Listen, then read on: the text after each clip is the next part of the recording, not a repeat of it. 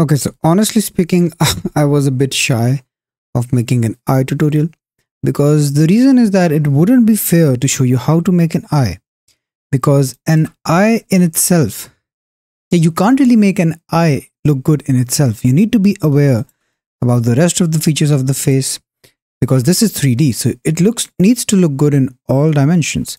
You need to be wary of this area, this nose area, the socket of the eye itself. And if you don't have all of these features, there's no point in making a tutorial on the eye itself. But the intention with this tutorial is that you know how to sculpt a basic face. If you don't know, I have a video that shows you how to sculpt a basic face, like from scratch. It's on the channel. You can check it out. And the intention of this tutorial is to just give you some pointers, some tips for making the eye. And I have this Kratos similar, this Kratos doppelganger. No, I wasn't actually making Kratos. I was just making a generic face. But yeah, let me show you some of the things inside the real eye, and then I will tell you about some things in 3D, in Blender. So eyes come in all sorts of shapes and sizes, and there's actually no true way of making a correct eye because every eye is different. But there are some elements that you need to be aware of. The first element you need to be aware of is that the eye sits inside the eye socket. Okay, so if you have a skull, if you look at the skull, and let me draw for you. I'm drawing with my mouse because my pen tablet doesn't really work with this. So if you imagine the face like this, okay, here we have the lips. If you imagine the face like this, the eye is going to sit somewhere inside the eye socket, okay? It's going to sit quite behind. And you will see some notable distance between the eye and the nose. But this depends a lot on the races, so there's too many factors. But yeah, just remember that the eye is inside the socket. Over here you can see that if you imagine the skull of this person, it's going to look something like this, okay? And yeah, so eye is going to be inside the eye socket. The second thing you need to be aware of when you're looking at a reference is how much of the upper eyelid is exposed. So you can see that some people, they have little upper eyelid exposure. Some people have a lot of upper eyelid exposure, and some people don't have any eyelid exposure. And this is very common in the Asian eyes. Asian eyes are my favorite, by the way. So you won't really get to see the upper eyelid. It's covered by this layer of skin. The third thing you need to be aware of is this fat pad over here. So every eye is gonna have this fat pad. This fat pad is gonna be present in every eye you see, okay? And this is mostly what is covering the upper eyelid. Especially when the character is angry or the character is a bit old, this area gets a bit droopy. And yeah, you can see that you are going to see this upper fat in every eye. Okay, she has a lot of upper eyelid exposure as well. And let me minimize this. Okay, so you need to take that into account. And another feature that you need to be aware of is that the eye is a bit angled. So the upper eyelid is always going to be ahead of the lower eyelid. Okay. And the most important thing, the eyes are very round. The reason is that there is an eyeball inside. Okay. And the eye, they need to wrap around this eyeball. So the eyelids are always going to wrap around this. Okay. I can't really draw the best with the mouse, but you get the point. Now that we've taken all of this into account, now that you have some context about how the eye should look like, the features of the eye, let's make the eyes on this character. So what I like to do is, after I have the eye sockets, I made the eye sockets, I have the nose and everything. What I like to do is I like to make a round shape. Let me turn on symmetry. Yeah, I like to make some sort of a round shape that emulates the eyeball. So I'm trying to make something like the eyeball. This is basically to give the eye a bit of a curvature. I think I overdid it a bit, but yeah, it's okay. You can just smoothen it out. Okay. And once you smoothen it out, you're going to see that you're going to have some sort of this shape. Okay. You're going to see it. And from the side, you can see that this is at an angle, which is exactly what we want. And the way that I like to test this is that take the draw sharp brush. Let me turn on the screencast. I always forget to do that. Yeah. So you have the draw sharp brush. What you can do is just make something like this. Okay. Curve like this. What this does is it gives you an illusion of a closed eye.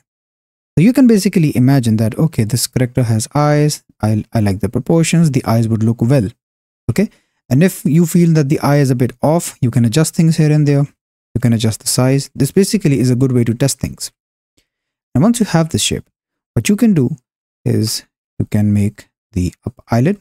So the way you make it is just by holding Control and make a generic eye. And then the lower eyelid. Okay. So we have an eye shape. This isn't ideal, but we have an eye shape. It's okay. Now you want to dig this in. Just dig.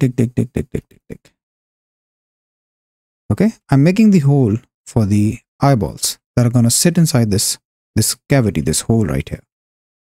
So just make a hole. And now what you want to do is create a UV sphere. So let's shade smooth. Let's go to the front view. Let's scale it down and move it in the eye socket.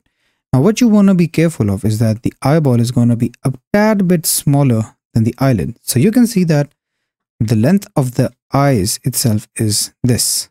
Okay. But the eyeball, let me make it with a green marker. The length of the eyeball is a bit smaller. Okay. That is something you need to keep in mind.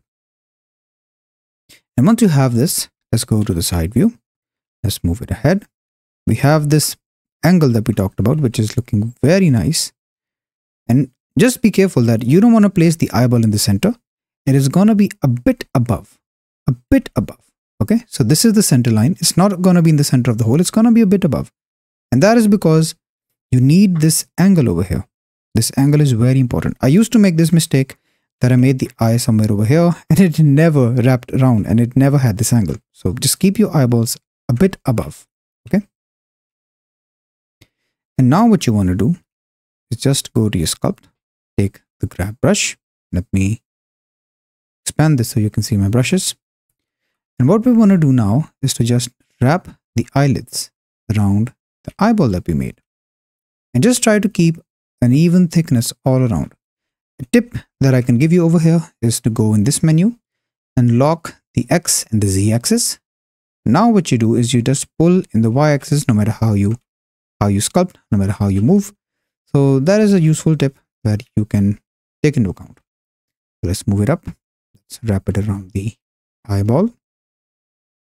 Let's push this in because it's going to wrap around. And yeah, this part, the outer part is a bit behind than the part in front. So yeah, just keep that in mind. And also the lower eyelid, we want to push it out. We want to give it some sort of an even thickness. Okay, so we have some rough looking eyes. Let's turn off the locks that we have. And yeah, the character looks a bit sleepy. So let's open up his eyes. And this is an eye-opening experience. Bad joke. Okay, bad joke. Sorry. So let's just open up his eyes a bit more. And what's the shape of the eye? You can literally pick any eye shape that you like. I'm just making a generic eye. Nothing too fancy. Okay. And what I like to do as well is use the scrape brush, then flatten this area. It just gives it a bit more even thickness and it looks really nice. So just scrape this area. Also scrape the upper eyelid. And you see, we are starting to have a good looking eye. So let's mirror this. And let's add a bit more geometry to work with. Oh, not on the eyeball, but on the sculpt itself. Let's add a bit more geometry. Yeah, the eyes are very detailed. You need a lot of geometry to work with them. And remember, the upper eyelid, it always overlaps the lower eyelid. Just a sec. Yes, I was being called for dinner. But let's wrap this up first. Okay, so the upper eyelid is always going to overlap the lower eyelid. Okay, Just something to keep in mind. Let's take this in. Let's move this up. You should have some sort of a sharp angle over here. Let's take this in again. And now let's make the fat pad. Now this doesn't really look good, so I'm gonna smooth this a bit. I'm gonna scrape this a bit more so that it looks a bit more flatter. It looks very round, which I'm not liking. Yes, let's make it a bit more flat. And what you can also do is you are going to see this in a lot of eyes. Let's just smooth this a bit so we get rid of the wobbliness. Yes, just take a draw sharp brush, because you see the eyeball is round, and since the skin is wrapping around, you might see this thing. Okay, and just smooth it a bit. Add it and then smooth it. You can also use the clay strips brush to emphasize it a bit.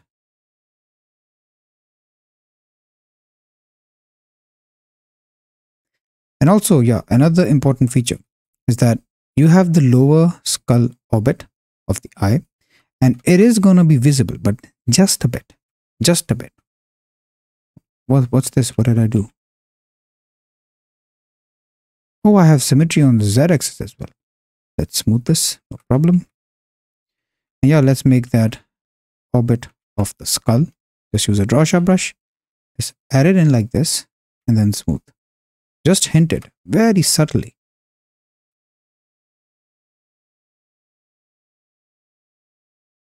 Nice. Now let's add the fat pads. So everything is looking great. We just don't have the fat pads yet. So let's make the fat pads. And remember that the fat pads, they can sometimes overlap the entire upper eyelid. Sometimes they don't. Sometimes it's a bit, sometimes it's a lot.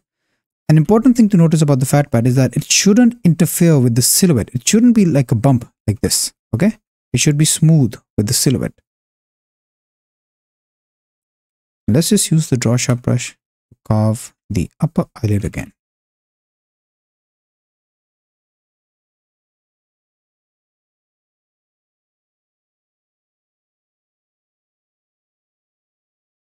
And there you have it. You have eyes. You can also make the tear duct, which I don't really worry about this a lot, but yeah, you can. Just make something like this. Add a bit more clay, and remember that this is going to be ahead of the eyes. Okay, let me show you. Okay, so you can see the eyeball ending over here. This is the eyeball, and you're going to have this bit of a tear duct thing. Okay, so that is what we're trying to make over here. Just move this here. Use the draw sharp brush, push it in. You can also sharpen the areas around this. And then carve a bit around the tear duct area.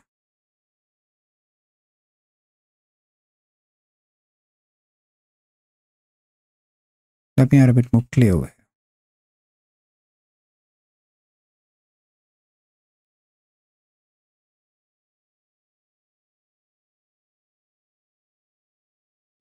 There you have it. Good looking eye.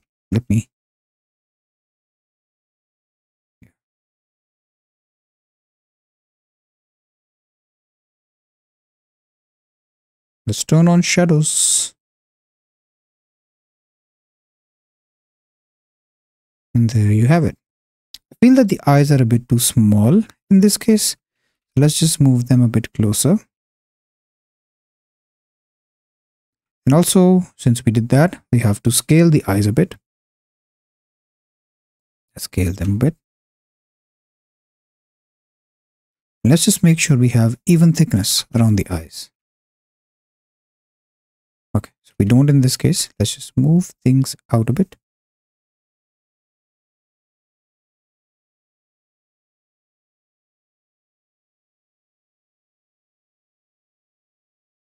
Yes, and now they're looking fine.